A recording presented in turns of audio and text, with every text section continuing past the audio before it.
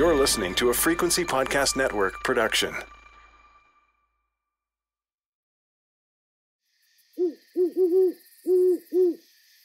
My home here on Vancouver Island backs onto a forest.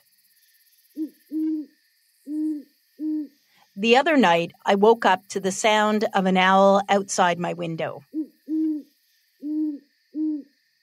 As I lay listening in the darkness, I thought of the Whiskey Creek victims. I found myself wondering if they had nights like this, where they were able to rest and listen to the beauty of their forest surroundings. I'd like to think they did.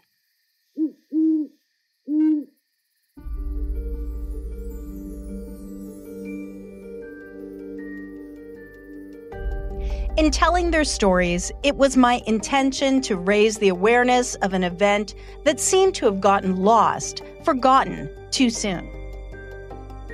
I always hope listeners connect with victims as humans, to make it tougher to write off Tyler and the others as simply addicts doing bad things. The fallout and the reactions to Whiskey Creek have surprised me. So much so that I wanted to share some of them with you. I'm Laura Palmer, and this is Fury, Fear, and Solace, The Impact of Whiskey Creek, Season 5 of Violent Crime. My goal is to pursue truth, and in the world of true crime, to pursue justice. I'm victim responsive, but I'm not victim driven. And that means while I will always listen to the victims' families, I still have to do what I believe to be right. Sometimes families are divided on how they want to proceed. Police, too, will have their views. This is to say that not everyone is going to be happy. So here to help me sift through the responses to Whiskey Creek, the good and the bad, are two of my Frequency Podcast colleagues, Jordan Heath Rawlings and Stephanie Phillips. Okay, let's start with the tough stuff. Laura, you received a pretty scathing note right out of the gate. Steph, maybe you want to read that for us? Yeah, of course. So this person writes, "You say these people were not the type to light up the room. Did you ever meet them? That was exactly what you said. How dare you post this garbage about these beautiful people? My best friend has to suffer because her mother was murdered. Did you ever stop to think that this just opens old wounds and rubs salt in them? Everyone made her out to be a drug addict who loved no one. She was beautiful and sweet. She loved her children dearly. Shanda was an amazing woman, and I am lucky enough to hear the good stories of her every day." So we've edited these for clarity and trimmed them to save time, but that comment landed in my personal Facebook page after the first episode dropped. And I responded immediately, thanking the person for the feedback and letting them know that I had actually gone to great lengths to speak with Shanda's family, and that I needed to respect that for their own reasons, they chose not to participate in the podcast. And then the next day, this message appeared in my Twitter inbox. I've got that message here. "Hi there. I'm listening to your podcast, and one of the victims is my mom. I wanted to find you because I'm enraged about the way you're portraying this story. My mom was an amazing woman, and the people who knew her before her addiction have good things to say. You don't know anything, and the way you're talking about the dead and bringing this back up is incredibly disrespectful." So, given the nature of the work that I do, there's always going to be the possibility that what I broadcast will be hurtful to someone.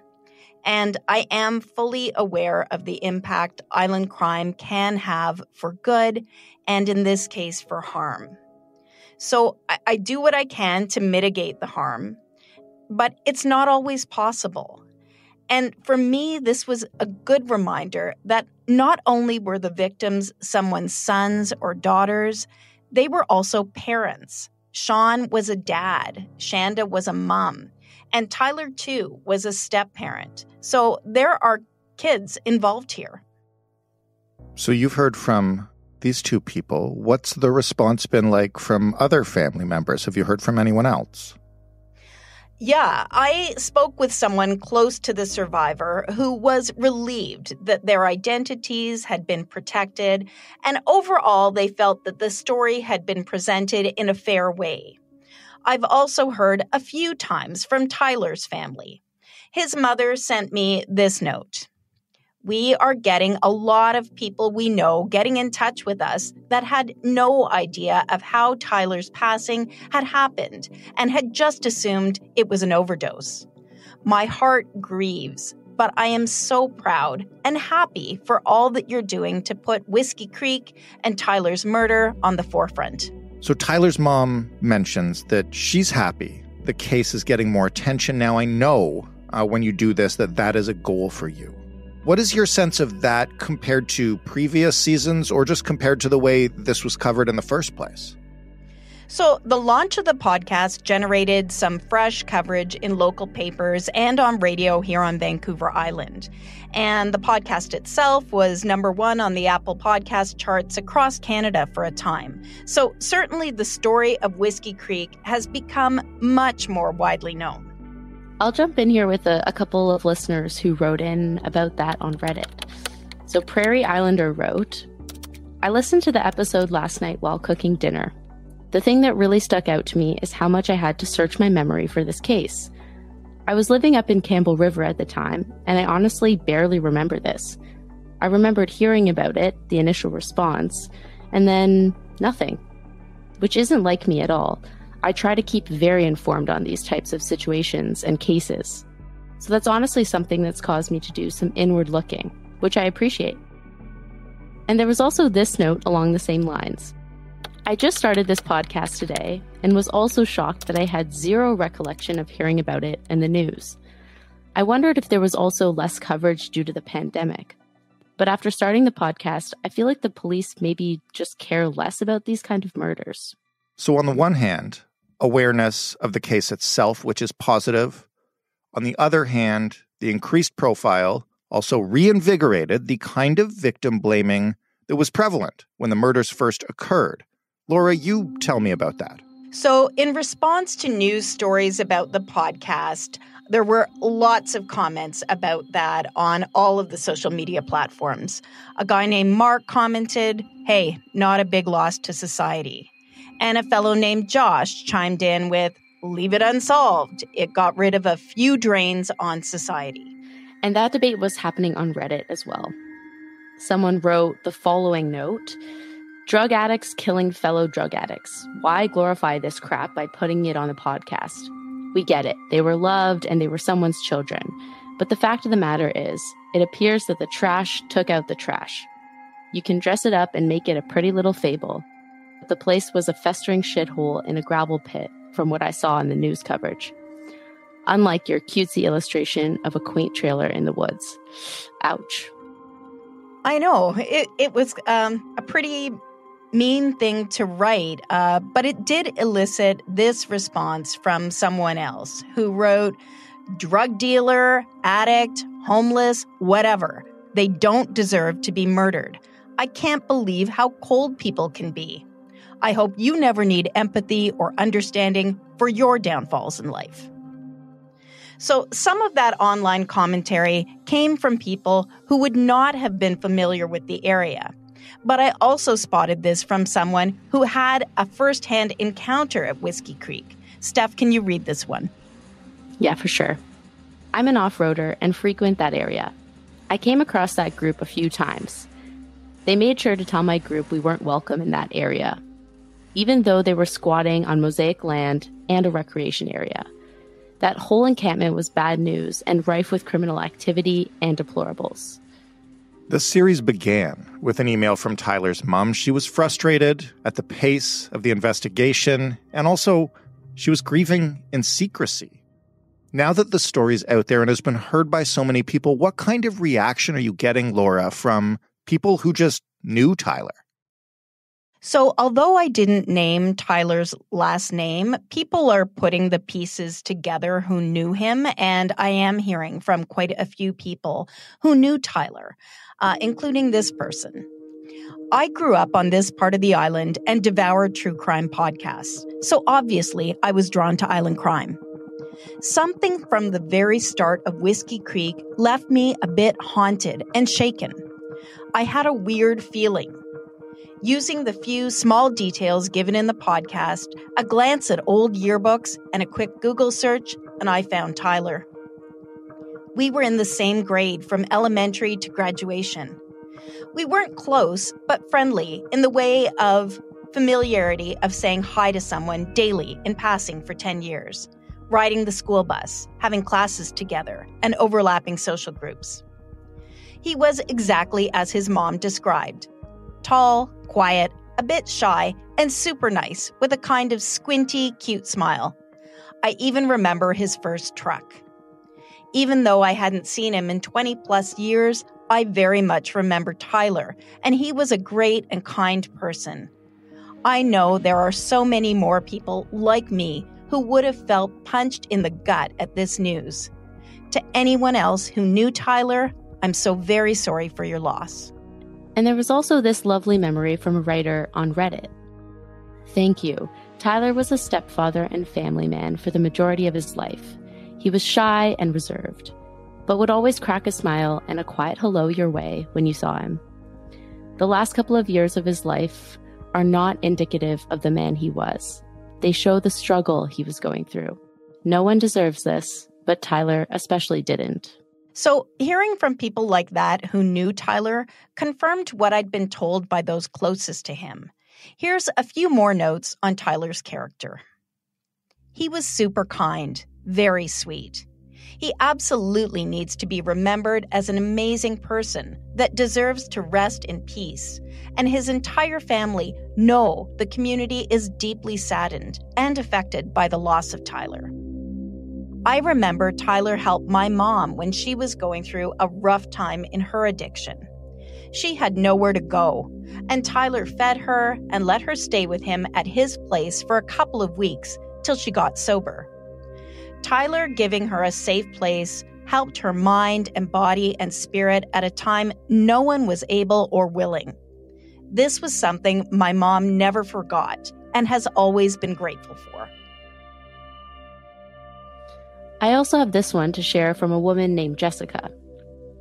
Tyler and I went to junior high and high school together. He was so nice. Pretty shy around us girls, but he was always kind. I've often wondered if he was okay. I'd see him walking around downtown before COVID. It was sad to see him lost in addiction. It's even sadder that this unjust tragedy has happened to his family. I'm so sorry for everyone affected by this. And there's another one from someone named Chantel. So very sad. Tyler was such a good-hearted soul. He is missed. Let's find justice for him, his family, and all of us. Who did this? Let's catch this SOB. Speaking of catching the SOB, Laura, I know once these podcasts debut, you often get notes about the case that you may not have seen before you recorded. So what about the reaction to the murders in general? Are you hearing about people who know this case well? Yes. I've received a number of communications from people who allege they have inside knowledge of the murders. Everyone seems to agree this hit was retaliation for something Sean McGrath was involved with. Now, these are people who won't go on the record or tell me how they came to the information they hold. And so I can't do much with most of it. But I also received some correspondence from someone who asked to remain anonymous, but does have a connection to both Shanda and the survivor. This note has been edited to remove any specific references which may identify this person. They write, "Hi, Laura. I'm listening to your podcast about the Whiskey Creek killings. It touches home for me on 2 levels. Firstly, I live next door to a family member of Shanda. Shanda was loved by her family, and the reason they won't talk about it is to protect her children, as they are of the age to be on social media. They are a wonderful family who love her very much, and they choose not to make this her legacy. On a couple of occasions, I met our kids. They are beautiful people. They don't deserve to know all the sadness, as they already have to deal with it. My son, who is now deceased, was an addiction worker at a recovery home. This is where the survivor ended up after he was discharged from the hospital. He was trying to get clean and sober. He left rehab after the mandatory stay period of 90 days. I've never met the survivor, but for some reason he trusted my son, and my son tried to help him get clean and sober. My now deceased son cared about him, and although lost contact, followed his story closely. The boy is a victim of bad associations and drug use. He is literally fighting for his life. When people are warning you, Laura, they mean it. Be safe and be wise. Well, let's talk about that. Laura, how are you handling the safety concerns around this series? So I would say this series is the one in which I have received the most warnings about my own personal safety. And some of that has to do with the fact that it is a much more recent crime and the magnitude of the violence as well, I would say. So I have had people telling me to back off or to drop the story altogether. There hasn't been anything that I would consider to be a specific threat to me. But I have had a couple of listeners call me gutsy or even brave for just telling this story at all.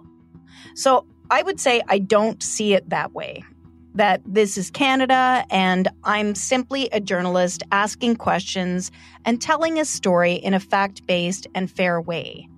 And I do take my personal security seriously. I'm happy to hear that.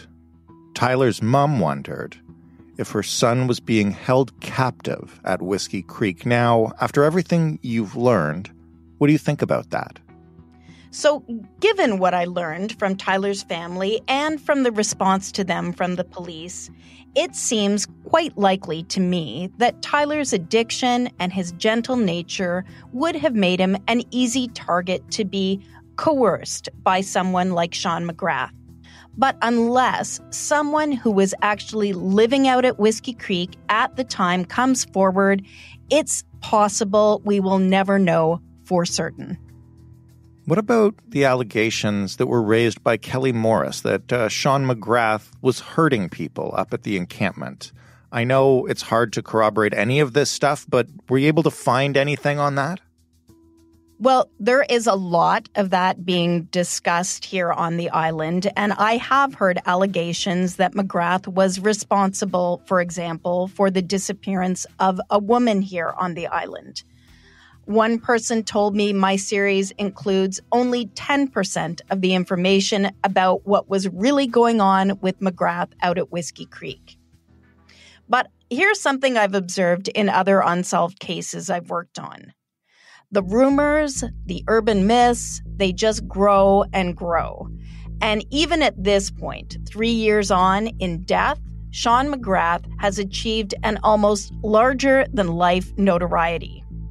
But I have no direct first-hand knowledge of some of these allegations. And I'm mindful that Sean McGrath has a son and a dad who are, of course, grieving his death. I checked in with the Vancouver Island Integrated Major Crime Unit just this morning to see if they had any updates. And once more, I was informed that there is no update on this matter. Maybe lastly, we can talk about the place itself. As somebody mentioned earlier in one of the comments, the cover art for this series is very evocative. The series is called Whiskey Creek. It's a reference to the community where the murders took place. And you do describe how beautiful the area is, but you also point out the kind of seedier side to the place. How does the community feel about this characterization, about being spotlighted by the show? Well, one local listener did take a bit of an issue with part of my characterization of the place. Yes, Andrea wrote, "One correction. I'm loving the podcast and I live in Qualicum. However, most of us do not drink Lucky beer.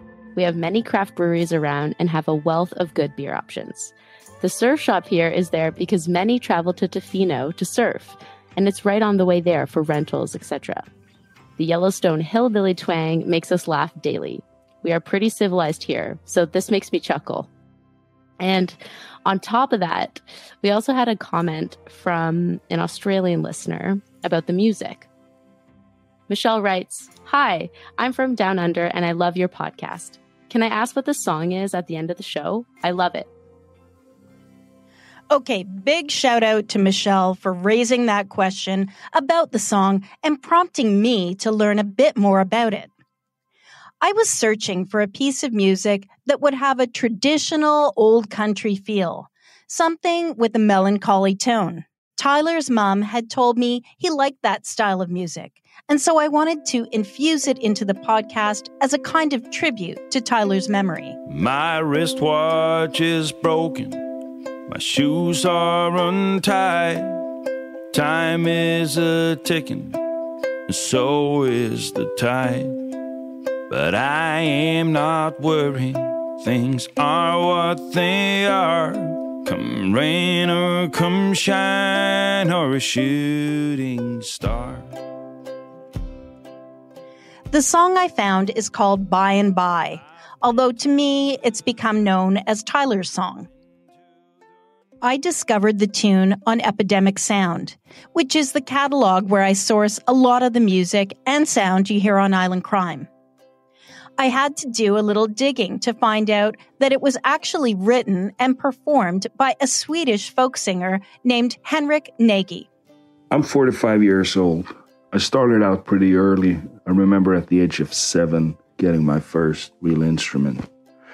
And from that day on, it's been pretty much everything I do. My dad was a musician. Also, my brother is a musician. So we pretty much grew up on the bandstand next to our dad playing like oldies. Dance music, Bills, Elvis, old country songs. Mostly, he writes and sings in Swedish. Sweden is a long way from Whiskey Creek. When I learned that my song By and By had found an audience in that part of the world, it just proves that music is a strange thing. I tracked him down on Instagram. The night he got my email, he was getting set to perform a series of concerts. But he wrote back right away. And I heard that By and By had become a bit of a theme song for Tyler. I mean, as a songwriter, if anyone can find any comfort in any of my songs, I think it's the best you can hope for as a songwriter. So it makes me proud. I mean, it's amazing. As a result of this query, I'm following Henrik on Instagram and have listened to more of his music, which is really quite great. For anyone who wants to follow my work, my songwriting, my songs, even though most of them nowadays are in Swedish, you can find me at all the usual places like Spotify and iTunes and YouTube, and I'm all over the place. Thank you, Steph and Jordan, for helping me sort through all of this feedback on Whiskey Creek. You're welcome, Laura, and thanks for all the work you do on this show with us at Frequency. Yes, thanks, Laura, and thanks for including us. If you have information about the Whiskey Creek murders, please call the Vancouver Island Integrated Major Crime Unit's tip and information line at 250-380-6211. I'm Laura Palmer, and this is Whiskey Creek, Island Crime Season 5. I'll leave you today with a little more music from Henrik Nagy. The song It's a Beautiful World Out There is a song about taking a step into the unknown. I think way too many people spend way too much time deciding beforehand what a new experience will be like. So I guess it's a song about letting go of some fears and actually try something. Go visit a new place, travel somewhere, meet new people. Yeah, and it takes guts to do it, We're pretty comfortable within our comfort zone, and we need to leave that every now and then to grow. I think the song is about that. It's a beautiful world out there. If there is something we need, it's a leap of faith. Step away from the comfort zone and be a little brave. So take a look around you. How far can you see? How far do you think you can run? Standing on your knees. It's a beautiful world out there. Just don't pass on the dare. If you have the will and a moment to spare, it's a beautiful world out there. It's a beautiful world out there. It can be a bit frightening, something you don't know. You need a little enlightening. It'll make you grow. It's a beautiful world out there. Just don't pass on the dare. If you have the will and a moment to spare, it's a beautiful world out there. It's a beautiful world out there. Oh, it's a beautiful world out there. Just don't pass on the dare. If you have the will and a moment to spare, it's a beautiful world out there. It's a beautiful world out there. Oh, if you have the